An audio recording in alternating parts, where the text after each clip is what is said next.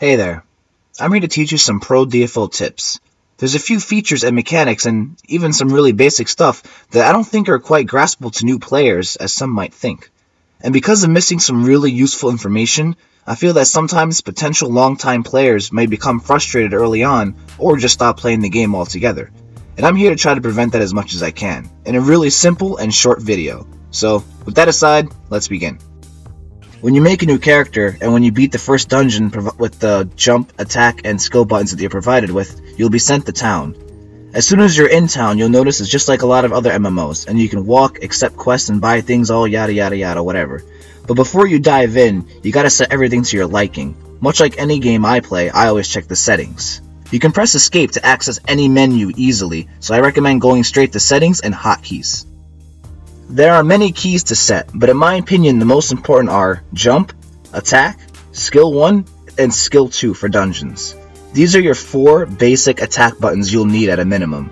Of course, if you don't plan the fight using only macros, then you'll probably want to set all your hotkey buttons to your liking. These are the ones I use, but you can do what you like. You'll also want to set guild, friends, quests, skills, inventory, and peer search. These buttons are important for getting dungeons done and finding people to get them done with. If you're not fond of typing or can't at all for some reason, don't forget the chat macros. It's totally optional, but if you want a quick and easy way to talk to people, then you can set them. It's often overlooked, but I kinda love MMOs that do this. Skills used to be a really big pain in the butt in DFO, but now it's really simple.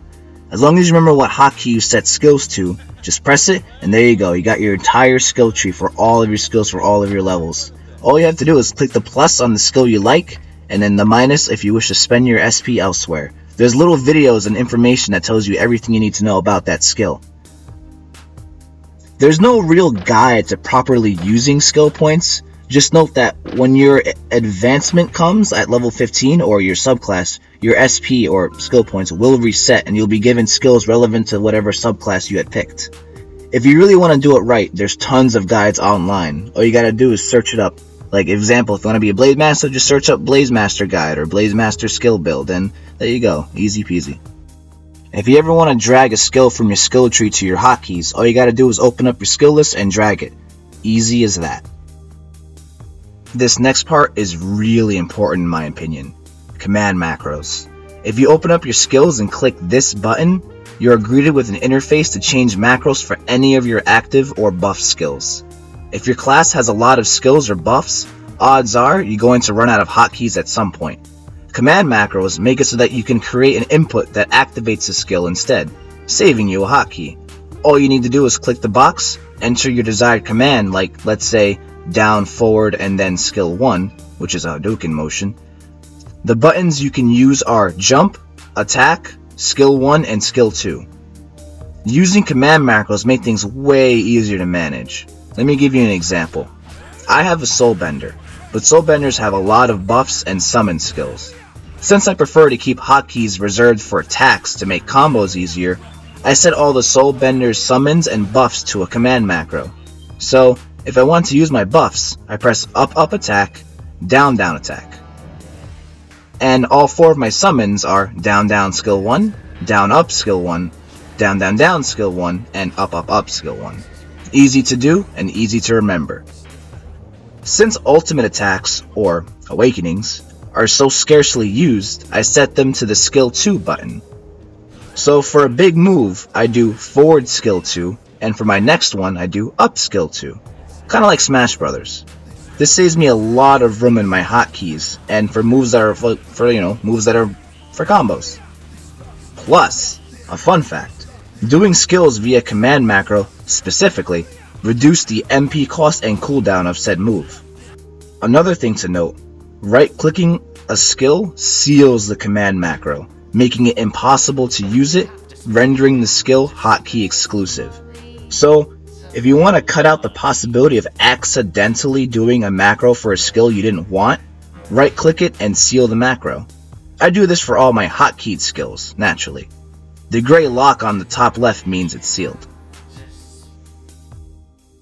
As you play DFO, eventually, maybe around level 30, you realize that you're either lonely or dungeons are really starting to kick your butt. You can press the peer search button to open up a menu full of parties that exist. You can request to enter for a dungeon that you want, or make one for yourself and name it, and wait for people. For example, if you want to do, let's say, fanatics, open up your peer search and see if any of them are labeled for fanatics, and just join it and then say hi, and there you go. If they're grayed out, then you just wait for them to come to town and then request. Right now it's really early in the morning, so this isn't really a good example for footage, but trust me, if you go to the appropriate channel for your dungeon area, it should be packed. To make a party, simply click make, label it, and then put all the details that you want people to see, and there you go. It's a very simple process that can get you a long way. There's a difference between doing a dungeon and destroying one. Faster runs means faster fatigue burn, and if you're like me, usually that's what you want. Whether it is to get things done in your day-to-day or to get more characters out of the way before the FP resets. Another tip that I didn't even learn until late DFO Global myself, if you click the little left arrow that it's near the hotkeys, it opens up another menu with all the skills that aren't on your hotkeys and all the passives that you have. Basically all the skills that you have in general that aren't on your skill tree.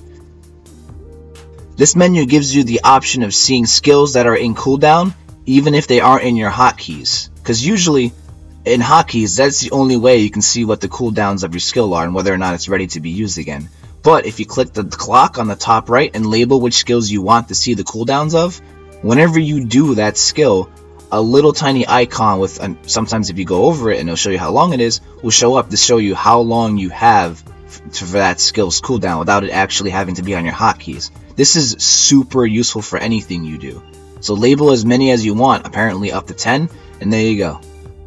Another basic thing is that each room that you go into in a dungeon takes up 1 FP, and the special dungeons for each area use 8 FP and require 8 FP to even enter. So aside that, FP resets at 5 AM Eastern Standard Time. That's really all you need to know, in my opinion. The stuff that not a lot of people, sometimes even myself, understood right away about DFO, and it's stuff that can help you and maybe stop you from quitting the game, from getting frustrated. I hope this video helped you or taught you new things or showed you new perspective, whatever. Show this video to newcomers, and that's it. I only made this video to help out a few friends of mine, so yeah. Hope you enjoyed, and see you later. Unleashing barrier! You